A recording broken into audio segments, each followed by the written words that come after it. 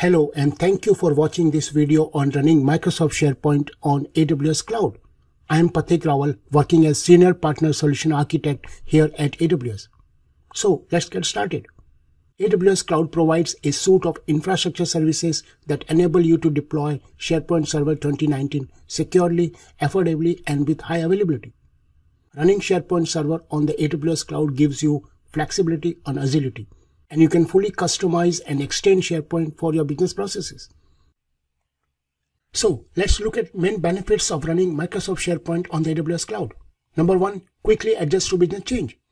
Running SharePoint on the AWS Cloud allows you to add capacity as needed without long lead time. You can easily scale up or down as business demand change.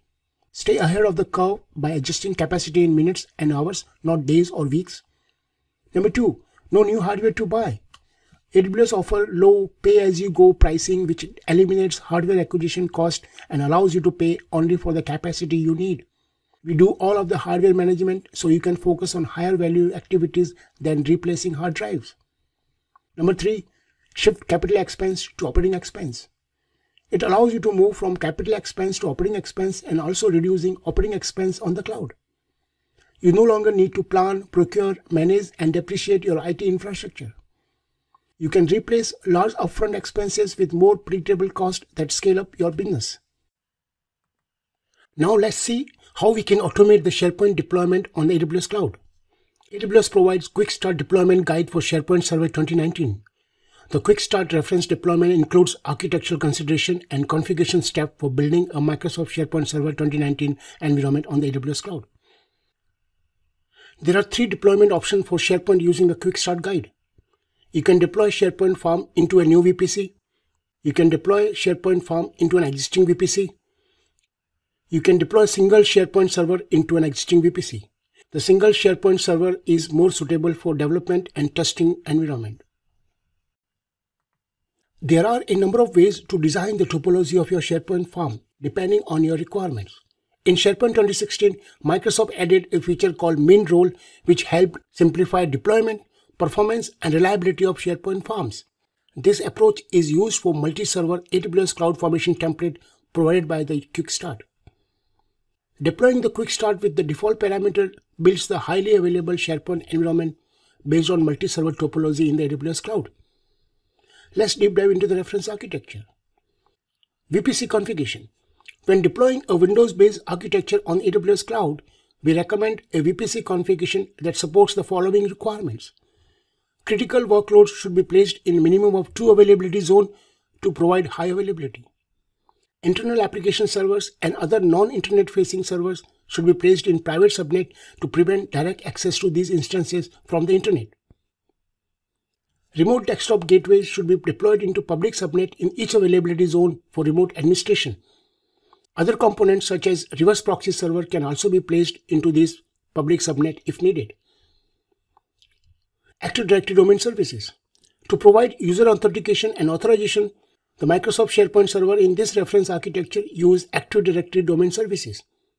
As you deploy your environment, you should place at least one domain controller in a private subnet in each availability zone. Remote administration. As we design the architecture for a highly available SharePoint farm, we should also design for highly available and secure remote access. We can do this by deploying an RD gateway in each of availability zone. In this case of an availability zone outage, this architecture allows access to the resources that may have failed over the other availability zone. For the demonstration, I have deployed SharePoint farm using the Quick Start Guide. This guide is well documented with the steps like preparing AWS account, downloading SharePoint, configuring prerequisite, and SQL Server preparation etc. So won't deep dive into those steps, but let's go to step number 5, launch the SharePoint stack. When you use this link, launch the SharePoint stack, you will be redirected to CloudFormation. The CloudFormation template is stored at Quick Start's S3 bucket. In the next step, you will specify parameters like key pair name for your server access, availability zone, SharePoint binary bucket, SharePoint binary key, SharePoint product key, and many more. To know more about the required parameters, you can refer the document. Since I have already deployed SharePoint using the template, so let's look at the SharePoint farm deployment on AWS Cloud.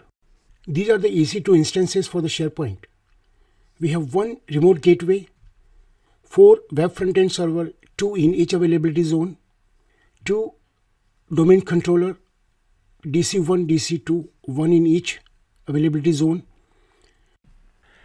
This deployment also consists of 2 failover cluster, Node 1 and Node 2 for the SQL server, and 1 failover cluster for the file server. Now let's look at the load balancers. There are 2 load balancers, one for SharePoint admin, which is of type network, and another one is for internal SharePoint site, which is of type application. Let's look at the security groups. These are all security groups deployed for your SharePoint server deployment. There are elastic IP addresses as well. So you need to configure your account to ensure that you have enough capacity or limit for the elastic IPs. Let's look at the VPC configuration.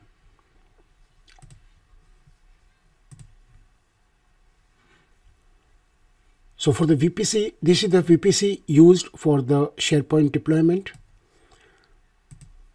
There are subnets, 2 public subnet and 2 private subnets. Net gateways. There are 2 net gateways, one for each availability zone. I can access the central admin site using the load balancer DNS.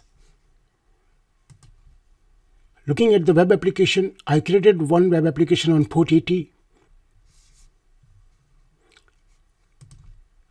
If you look at the site collections, for the internal website, I have created one site collection, and I can access this site collection using this URL. I can now navigate to the site collection, and this is my team site hosted on port 80 in the web application, in the default web application. Thank you very much for watching.